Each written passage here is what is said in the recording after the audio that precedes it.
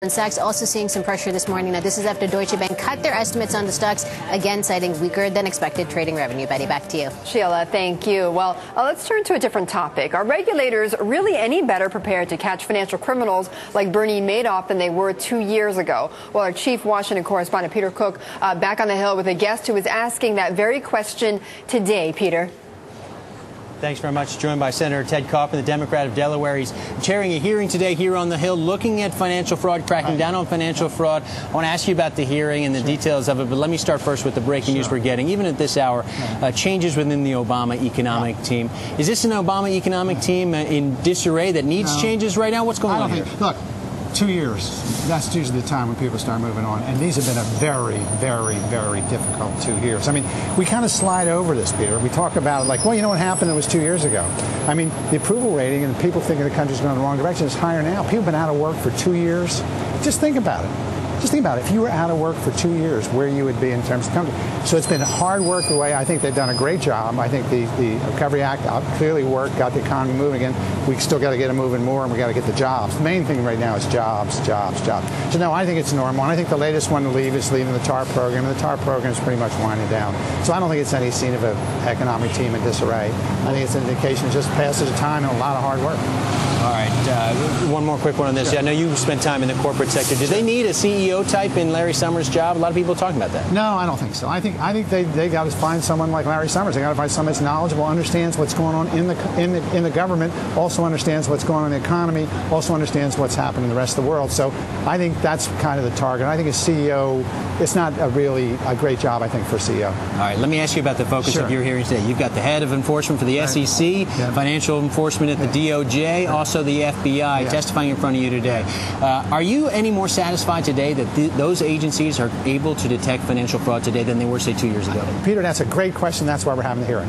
As you know, over a year ago, we passed a bill to give more prosecutors and more FBI agents to the Department of Justice Securities Exchange Commission. So today we're having Lanny Brewer from the Criminal Division, Robert Kazami from the SEC, and Kevin Phillips from the Perkins from the FBI to come in and tell us exactly what they're doing. People don't realize one of the big things that Congress has not been doing a good enough job on, I think, over the last 5 or 10 years is what we call oversight. That's just after you pass a bill, bringing the people in and saying, okay, we passed this bill, you've had these resources, what are you going to do with them? December 2009, I had a hearing with them, kind of what they were going to do with the resources. Now I'm going to come back to them, and they're each going to report on what they're doing, how it's going.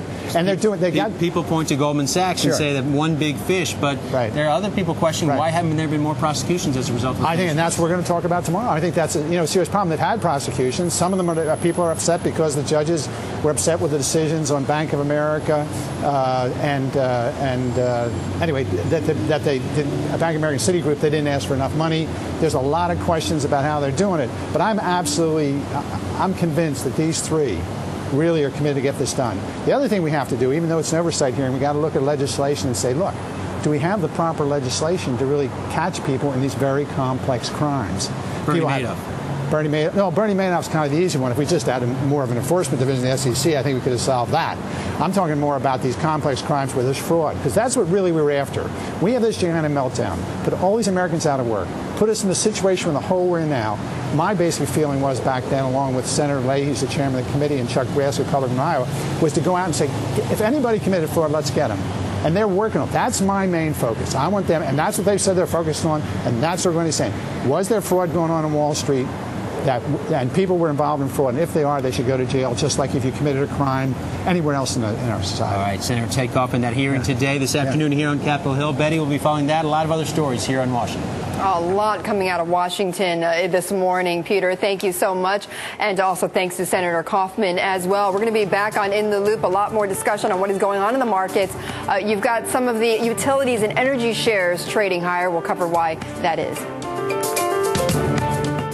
Bloomberg Television is brought to you by Ally Bank, recognized best savings.